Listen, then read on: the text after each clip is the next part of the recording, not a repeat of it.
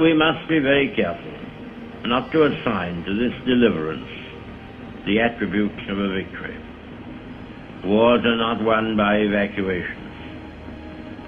But there was a victory inside this deliverance which should be noted. It was gained by the Air Force. Many of our soldiers coming back have not seen the Air Force at work. They saw only the bombers, which escaped its protective attack. They underrate its achievements.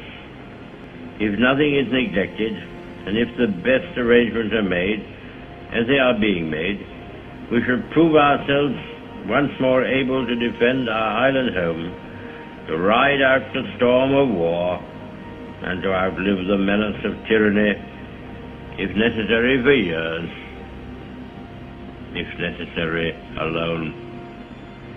We shall go on to the end. We shall fight in France. We shall fight on the seas and oceans.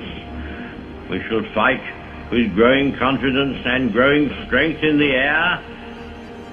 We shall defend our island, whatever the cost may be. We shall fight on the beaches. We shall fight on the landing grounds. We shall fight in the fields and in the streets. We shall fight in the hills. We shall never surrender.